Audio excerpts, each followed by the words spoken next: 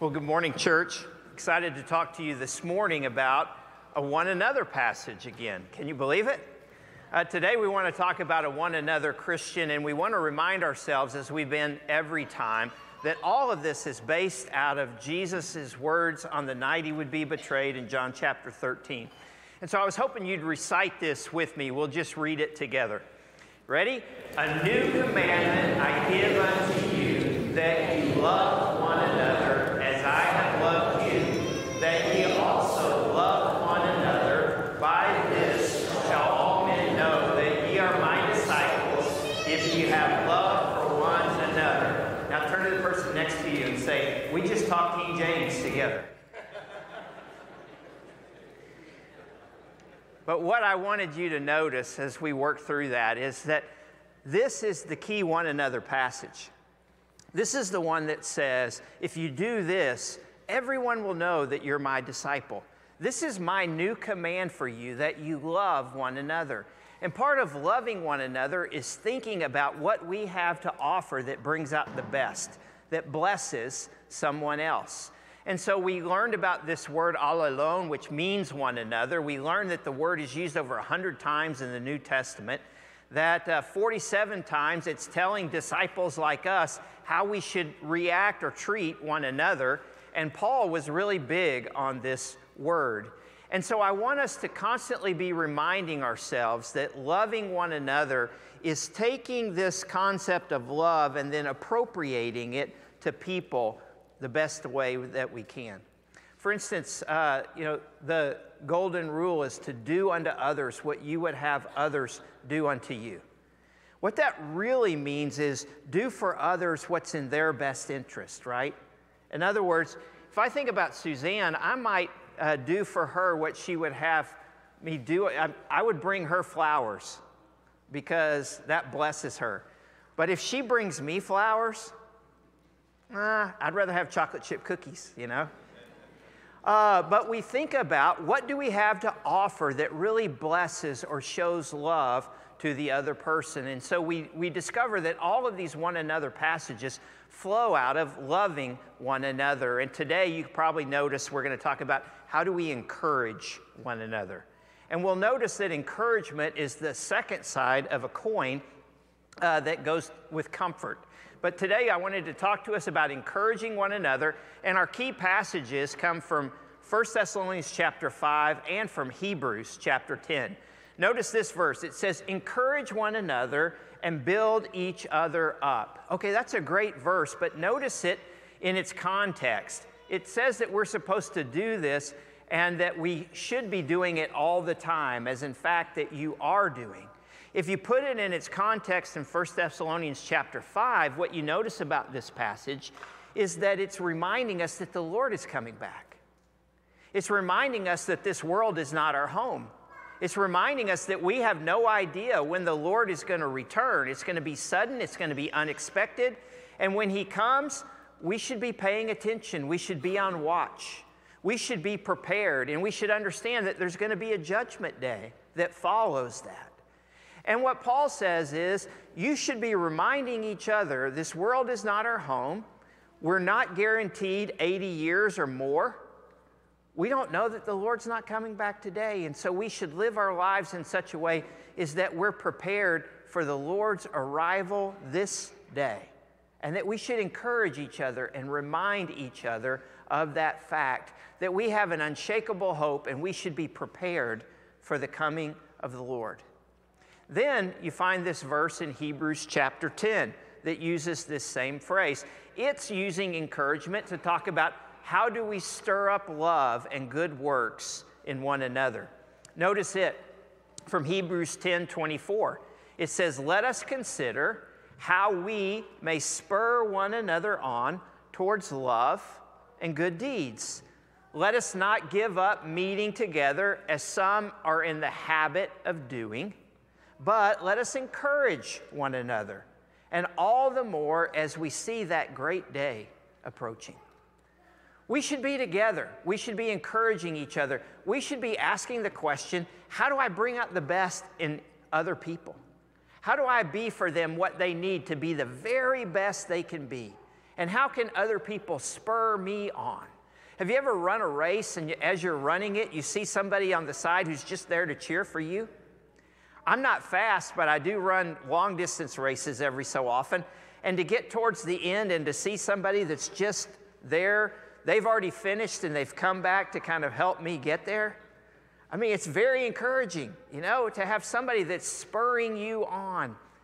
And that's what the church is supposed to do when we gather together, is to encourage each other and to tell each other, press on, keep in this. This is the fight of your life. And so let's do this together, because life is hard and we need people that are encouraging us to finish strong. So we meet together, we encourage one another, we understand the value of being together to motivate each other to love and to good works. And so with that in mind, I wanted to talk to us super quickly about this roadmap for today. How do we encourage one another? And I've got 3 little thoughts for you. One is encouragement. What is it? The second one is there a model we can follow? And the third is how to do it. And so I wanted to start by just asking the question, encouragement. What is it? It's the other side of the coin of comfort. It's the same word, parakaleo, to come alongside. Just picture somebody who's like a boxer who's running early in the morning. You remember in the Rocky movies that Rocky's running along and there's somebody on a bicycle riding along with him to encourage him and push him forward and help him to keep doing what he's doing. We all need somebody who comes alongside us, sometimes to comfort us and sometimes to spur us on, to stir us up, to make us the best that we can be. And so this word is parakalesis, and it means both of those things, to come alongside, to comfort, to encourage, to exhort, to stir up, to help to be the best that they can be. And so it combines exhorting, comforting, and encouraging together.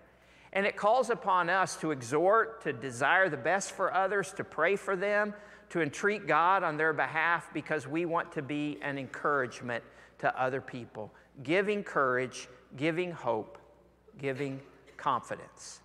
And so one of the things that we discover is encouragement is finding the courage to give courage. It's stepping up to give courage to other people.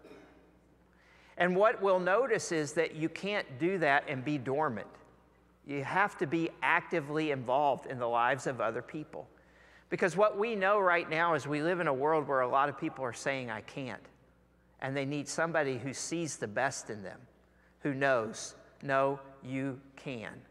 And so what is it? I hope I've described that. It's this word that means to come alongside, to encourage, to comfort, to strengthen, to stir up, to bless. So who is a model that we could follow? How about this guy named Joseph? Do you remember him? Y'all are thinking, Joseph? I'm not sure have you ever heard that name before? Joseph. Oh, okay, Acts 4. Now the multitude of those who believed were of one heart and one soul. Neither did anyone say that any of their possessions were their own, but they had all things in common. Nor was there anyone among them who lacked, for all who were possessors of land or houses sold them and brought them with their proceedings that were sold and laid it at the apostles' feet, and they distributed it to anyone who had need. And this guy, Joseph, who's also was given the name Barnabas. Isn't it interesting we don't even know his real name? We just know him as Barnabas. Well, that was his nickname. Joseph, who was also named Barnabas by the apostles, which means son of encouragement, was a Levite from Cyprus who, having land, sold it and brought the land and brought the money and put it at the apostles' feet. Here was somebody who was so known by his life of stirring up, spurring on, encouraging, blessing, that they just had to give him the name, Son of Encouragement. And I've always thought that's a great name, but I really got to thinking about it this week and thinking about what would it mean for somebody to say, you are a daughter of encouragement, you are a child of encouragement. The word in the Aramaic bar means son, and Nebiah means prophecy or exhortation or encouragement. So he was the one that whenever he showed up, it seemed like he had an important word to say. But it means paraklesis in the Greek. And I want you guys to think about the fact that that's the same word that is used to talk about the Holy Spirit in John chapters 14, 15, and 16. Parakaleo, to come alongside the comforter, the counselor, the exhorter, the encourager, talking about the Holy Spirit. And so Barnabas was somebody who was so full of the Holy Spirit that when he showed up at a situation, it was like he was the Holy Spirit giving encouragement to other people. And they always felt so blessed when he came on the scene because there was something about him that lifted the spirits and brought out the best in everyone else. So they just had to call him Son of Encouragement. And that became his nickname everywhere he went. Son of the Holy Spirit's working. Daughter of the Holy Spirit's working. He was just the Holy Spirit coming into a room and blessing people. And that's why it says about him in Acts chapter 11, Barnabas was a good man. He was full of the Holy Spirit and faith, and great numbers of people were brought to the Lord. And what we know about Barnabas, not only did he give sacrificially, not only did he travel and preach and exhort, but we also know that when there was conflict, he was the one that went and brought people back who were on the outskirts. He was the one that brought Paul back into the fold of the church when people didn't know what to do with him. He was the one that helped with Paul and Barnabas and Silas and John Mark. He was just the blessing. Everywhere he went, he was the encourager to others. And so we've got a model for what this looks like, to be the son of encouragement, the person who shows up to bless other people. And so we know what it is. We have an idea of somebody who's done it. And so let's ask the question, how would we do it? I think I'm going to be pretty simple today. Here's what the passage says. It says, let us consider how we might spur one another on towards love and good works. Let us consider. What does that mean? It means we actually have to quit thinking about ourselves and start thinking about other people.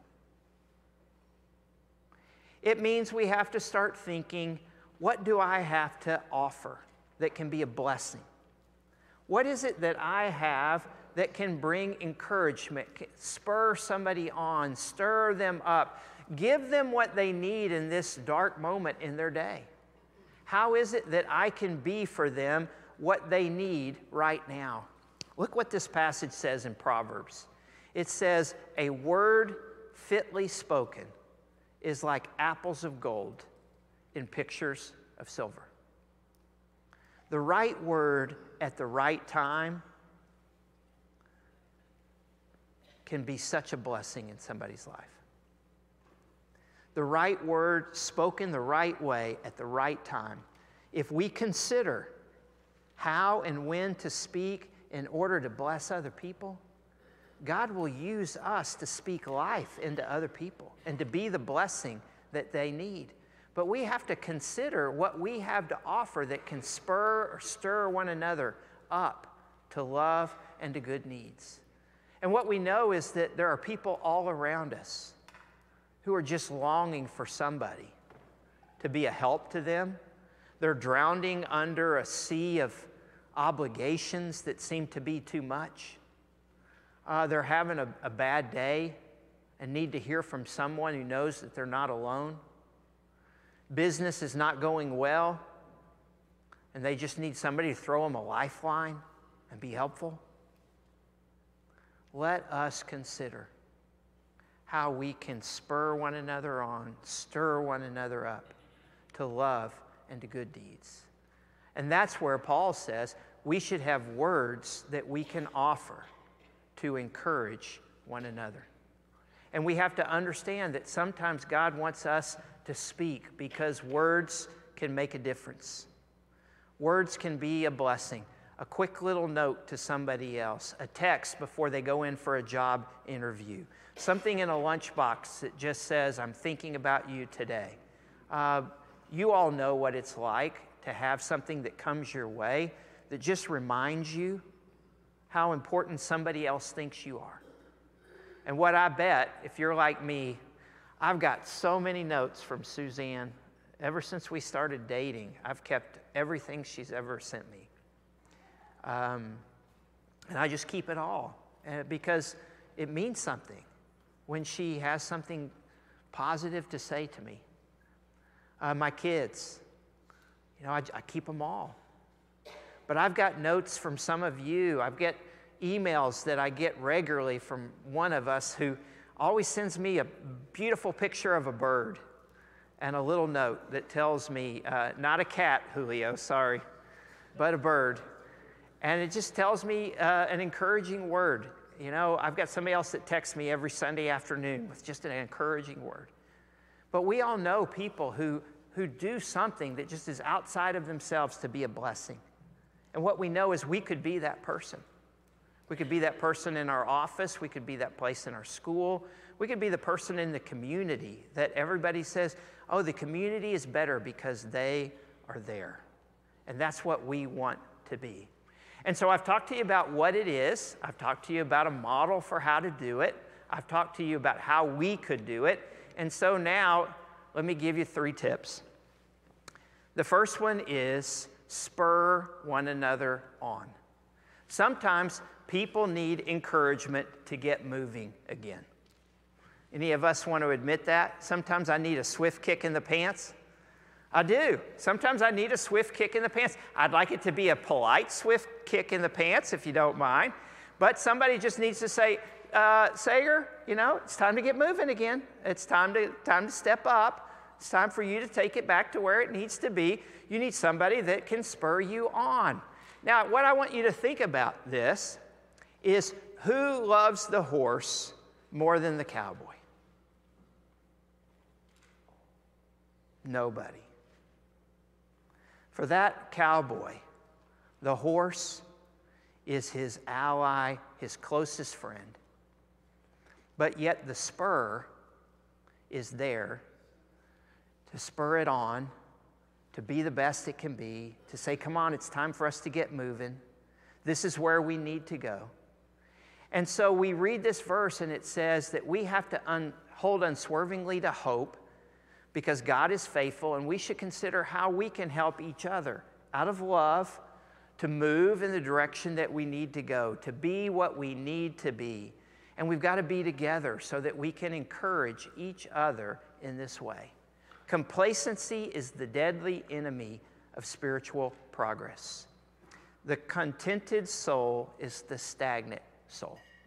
We all need people who are spurring us on to keep on, because we need it. I love this quote from Max Lucado. I think it's one of his best. He says, God loves you just the way you are, but he refuses to leave you that way. He wants you to be just like Jesus. And that's why you spur people on, because you love them so much. You want them to be the very best that they can be. And so you're friends, you're encouraging each other, you're spurring one another on because you want each other to be the very best that we can be. The reason that preachers sometimes step on toes, the reason that sometimes hard things are said, is because part of preaching the word, it says, is to be prepared to correct, to rebuke, and to encourage with great patience and with careful instruction. All of these things are the way that we speak truth to one another. So we spur one another on. Number 2, second tip, stir one another up. So sometimes we're spurring others on, but sometimes we're just asking, how can we help them to be the very best version of themselves? How can we give them that inner confidence? Do you know somebody that when they have inner confidence, you can see it on their face and they thrive in all that they do? And when they don't, it seems to affect everything about them. I know people like that. I have students in my class that I can tell when they feel confident, and I can tell when they don't. And when they feel confident, they can do anything.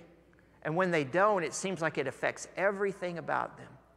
And so we want to help people be stirred up to be the best that they can be, to understand we believe in them, that we see God, Holy Spirit working within them, that we know that God has a plan for them and God's going to do great things through them. They've just got to persevere and keep on. And so I consider this a lot like Country Time Lemonade. You know, we all know how to make Country Time lemonade. I mean, it's not that hard. You read the instructions, you pour the water in the pitcher, you dump in the mix, but you better stir it up, right? Because what we know is the one on the left will quench your thirst, but it won't taste that good. The one in the middle is stirred up, but if you really think about how to bring out the best in other people, it's like taking them to the next level. Your stirring allows them to be the very best that you can be. And so one of the greetings that people say in Israel is rise up and be the best you can be because the world is waiting for you. The world needs you to be the best version of yourself you can possibly be. Because God's created a world that needs you to step in and be salt and light in the middle of it. And so we consider, how can we stir one another up? And that's frankly where I wanted to say there are three kinds of people in the world. Those who can count and those who can't. I put that one in for a few math people in here that I thought would appreciate that. Did any of my math teachers appreciate that one? So, okay, there are three kinds of people in the world. And what I want us to understand is that there are three kinds of people in the world. There are energy givers, there are energy takers, and there are energy wasters. And I try to say this to students all the time, especially student teachers. This is the first thing I tell a student teacher when I meet with them before they go in for their first day of teaching. And I say, remember, you're walking into a classroom and there is a teacher that's just praying that you're going to be an energy giver and not an energy taker. Energy takers are like, with all due respect, I love Winnie the Pooh, but Eeyore is an energy taker, right? Wah, wah. You know, everywhere Eeyore goes, he goes kind of, you know, wah, wah. And there's a dark cloud that follows, and the glass is always, you know, half empty and on the way to being fully empty. And there are just people that when they walk into a room, you go, oh boy, okay, right? Let me gear up my positivity because they're going to try and drain it as quickly as they can. And we know people who come into situations and they just bring everybody else down because they're depressed, they're demoralizing, and they're just hard. You don't want to be that person, okay? But what I've also noticed is that the tendency in our world today isn't to be an energy taker, it's just to be an energy waster. Most of us walk into situations and we don't ask the question, how can we make the situation better? We just kind of sit there. Like my dad would say, a bump on a log. And we don't make things better, we don't make things worse, we just kind of coexist with things. And because we're there, nothing gets better, nothing gets worse. We just don't add any value to the situation. It's what I say about celery. It adds no value to anything, you know. It's just there, you know. What's the purpose of celery? Suzanne loves celery, and I just don't get it, okay? But for everyone, we got to understand that we need to be people who actually add value to the relationships that we come in contact with. And what I've noticed about college students, and I'll talk to them about this in my class, I wait until the second week of class, and then I ask students how many of them know the person's name sitting to their left and to their right, behind them and in front of them. Can you tell me those four people's names? Because you've sat in class with them for 4 sessions. We're in our 5th time of meeting. Do you know the people next to you? And what do you know about that? What's happened is every day they walk into class, they sit down in their desk, and they pull out their phone, and they text people who are not present until I start teaching, and then we have class. And then when class is over, they get up and leave, and they never interacted with anybody that was present in the room because they were absorbed with what was happening on their device. And what I think is happening in our world today is that we are missing the opportunity to be a blessing to the people we are present with because we are distracted by the social media all around us. And we've got to be people who decide that we're going to be present for the people that we are present with. And part of that is understanding that we come with the opportunity to be an energy giver, to make things better, to be the one that stirs up other people, who offers this kind word. I tell people that if you want to know the secret to being a blessing to other people's life, there's 3 letters, SWT. This is not in your notes. I think that I could go on the road and sell this consulting for $500, okay? I'm going to give it to you guys for free right now if you'd like it, okay? SWT. You got to say that out loud first off, though, right? SWT. Okay, so now the S stands for a smile. Turn to the person next to you and smile. What do you notice when you turn to the person next to you and smile? Yeah, God created us with endorphins that once we see a smile, we smile. How does it go? Smile and the whole world smiles with you. Yeah. So you can come into every situation with a smile. The W stands for a word. You can come into every situation with an encouraging word or a blessing. You can show up with something positive to say about other people. You can acknowledge other people's presence. You can encourage them with a word, and the T stands for touch. And it's appropriate touch. It could be a fist pump, it could be a handshake, it could be a slap on the back, but people crave touch, appropriate touch. But what you notice is that a lot of people will go through their day and not get touched, especially older adults, and that we crave somebody who will actually appropriately bless us with a touch. A smile, a word, a touch. But every one of us has the opportunity to be a blessing, to be an encouragement to other people. And so I want us to understand that encouragers are people who come with energy to give to every situation. And they understand that that's the Holy Spirit working through them to be a blessing to the lives of other people. But you got to be somebody who let us consider how to do this. We got to be thinking about it. We've got to decide that we're a thermostat and not a thermometer. That we walk into a situation not to reflect the temperature in the room, but to change it. But to be the person that makes things right, makes things the way that they ought to be, motivates other people. And so we come with good words, we come with good actions, but we want to see the best in other people to spur them on to love and to good deeds. So if you're thinking with me so far, the first one was spur, the second one was stir, and the third one is assure. That's the best rhyme I could get for you today, okay? Spur, stir, and assure one another with words of hope. Words of strength, words of encouragement. You know, Rabbi Google can help you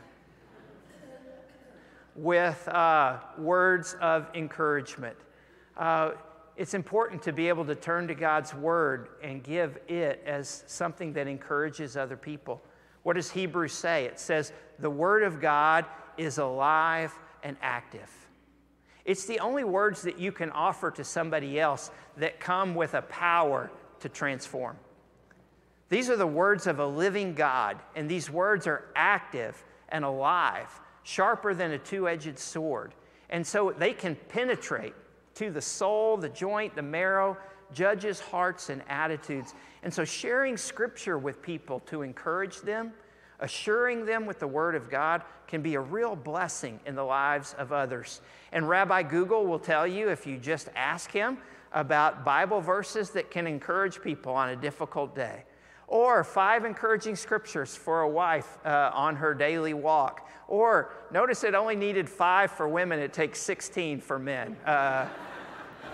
But encouraging quotes, and 10 for teens that you can like stick in their lunch or text them during the day. But Rabbi Google will help you to find these in the Bible if you will just ask. And so be people who are armed with Scripture that we can share with other people, because Paul says we should encourage each other with these words that are alive and active. If you wanted to know my two favorites, here they are. It's when somebody says, remember, Scott, God is for you. And if God is for you, who can be against you? There are times when that has given me great comfort and great confidence to remember that God is for you. And if God is for you, who could possibly be against you? Or in the same chapter, nothing can separate us from the love of Christ. And understanding that there are times when that's exactly what I need to hear, is that there is nothing on all the earth that can separate us from the love of God, which is in Christ Jesus our Lord. And so we find things that we can say to other people that assure them, because we want to spur people on, we want to stir people up, and we want to assure them of the hope that we have together. So can you say that with me? Spur, stir, assure. That's our thoughts for how can we be an encourager to others.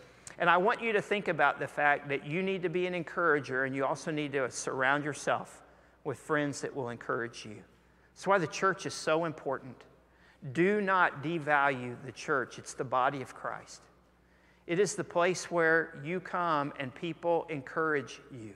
They remind you of what's really important, and they tell you things that you won't hear anywhere else about your eternal value in Christ Jesus. And so pursue meaningful friendships with other believers that surround you and encourage you, that give you words of encouragement and that you offer to them.